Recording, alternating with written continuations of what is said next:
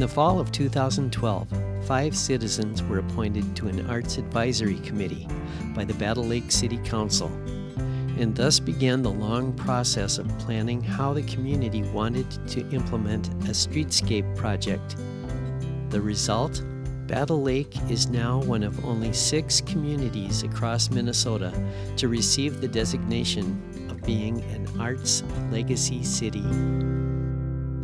A few days prior to the project's dedication, we met with Reba Gilliand, one of the committee members. The beginning of the project had to do with the Highway 78 reconstruction. About that time, somebody said, hey, wait a minute, we're going to have all new sidewalks. So let's have public art on those sidewalks. And simultaneously, we had learned about the local government grant that LROC had. The city needed to appoint an art advisory committee that would decide what this project was going to be. We came up with the themes. We decided that we wanted local artists involved, and we wanted it to be a whole community-wide project. We knew that Annette Hochstein, who was a local mosaic artist, had led other community-wide mosaic projects, and we knew she'd be great. So we asked her if she would be willing to take part in this. Artist Annette Hochstein worked with many volunteers, creating beautiful mosaics to grace the new benches and planters along Battle Lake's new sidewalks. We found her working across the street. Today I'm sealing the edges of the mosaics that we placed in the backrests of the benches. And this is my final step in this process. We started in July of last year, and it took 8.5 months. When we started, it was so hot outside, and when we finished, the snow was melting for the next summer. Can you tell us about the designs used in these mosaics? The 3 themes that we were working on were agriculture, natural resources, and recreation. And we included a winter recreation too, because there's a lot of that around in this area. And we tried to focus on elements that are local. For instance, we included a bald eagle and loons and cattails and herons and all of the different wildlife that we see if you just take a walk out in the woods or by a stream. And recreation, we included ice skating, sailing, summer, winter biking. You know, we tried to encompass the 4 seasons here in Battle Lake. First, we were at the school for a while, and then when school started, we had to move to a different place. It was a house on Summit Street.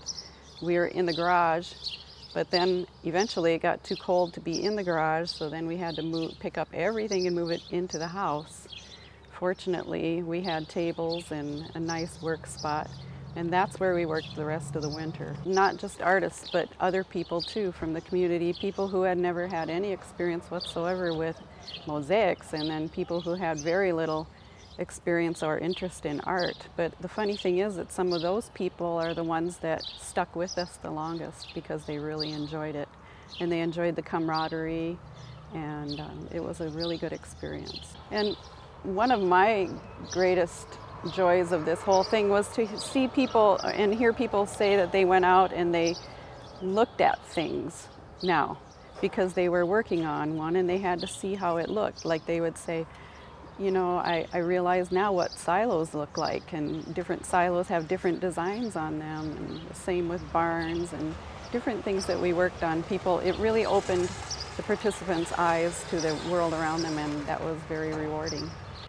And then we asked Paul Boyum, who's a metal artist, if he would be willing to do artistic bike racks. I've been kind of doing metal sculpture and making things out of metal all my life. I started welding when I was probably 12 years old.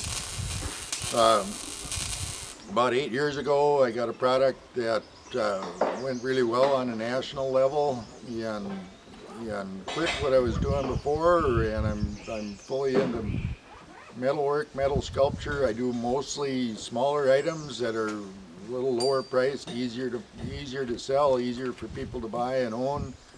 I do make large pieces on commission. All of my work involves a certain amount of recycled materials. The things I make repetitively are cactus, when I was thinking about going to Phoenix, and rattlesnakes, and whatever else comes along.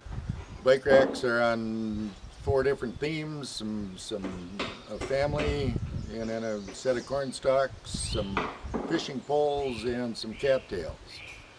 The sculptures for the planters are a great blue heron and a bunch of cattails. And I'm real excited about the way the new downtown Battle Lake is going to look. Now we have 20 mosaic panels that took 8.5 months to complete. We had 133 people working on them, 1,971 person hours. And that was just on the mosaic part. Well, we had 3 volunteers who started working on building the planters and the benches. And they had a very small cardboard model to work from.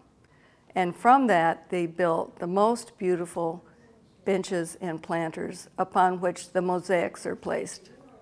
And then toward the end, when it took the concrete pouring, they had another crew out there, again, volunteers, who poured all the concrete and who did all the sealing and everything. So it really shows how a community can come together and leverage the opportunity like the Lake Region Arts Council grant and the Highway 78 project into something that the whole community can take pride in for decades and decades to come.